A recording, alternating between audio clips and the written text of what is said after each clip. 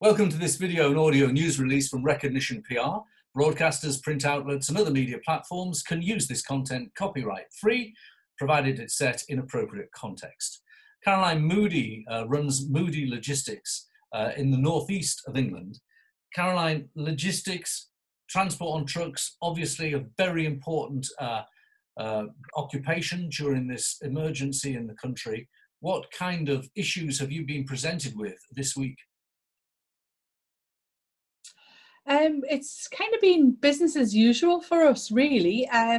Been fairly busy with everything that we've been doing. What you've seen in the supermarkets, I believe, has kind of happened and hit our industry too, with lots of businesses, I think, trying to push things out the door and get them delivered to their customers quickly, knowing that further restrictions were about to come along.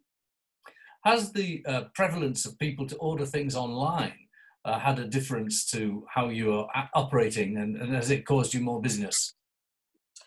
Yes, some customers have been a lot busier from online, where it was got a particular bathroom company who seemed to have had a huge influx of orders, where people have obviously been preparing for the time on their hands when they're at home. So we've seen increases in some businesses like that. Similarly, other businesses have died a death very quickly, depending on the industry they're in, and we've lost business there. So we've probably remained constant but slightly busier than normal, if you like, right up until now. But according to my notes, you did take on extra staff, and you have been, compared to some businesses that we have been hearing about in the media, very positive about continuing recruitment.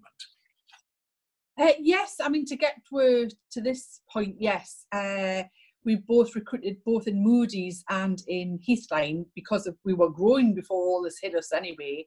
So we didn't stop that recruitment process and decided we would carry on with it, so that if we got a lot of sickness, that gave us the ability, being in an industry that is expected to keep going and to keep the wheels turning, as the saying goes. We wanted to be able to deliver for our customers and not be affected by not being able to, with staff being ill.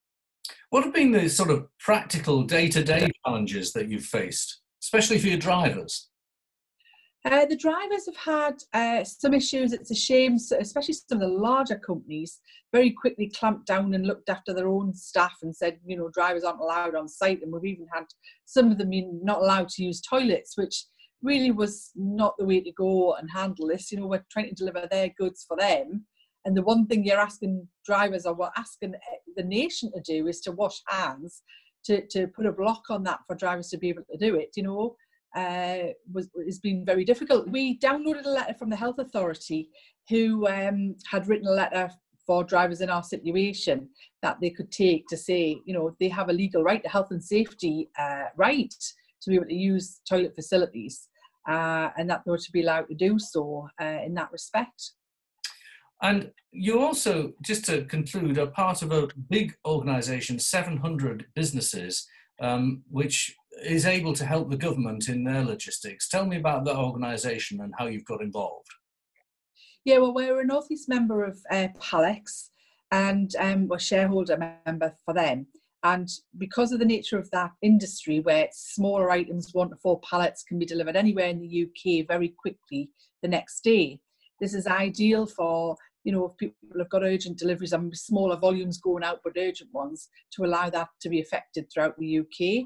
So obviously they're pushing that market. Maybe places where they had full loads and we could actually do it where, you know, they've got smaller amounts and still get the deliveries effected where they need to be on time. Well, Caroline, thanks for talking to us, and keep trucking. Thank you very much.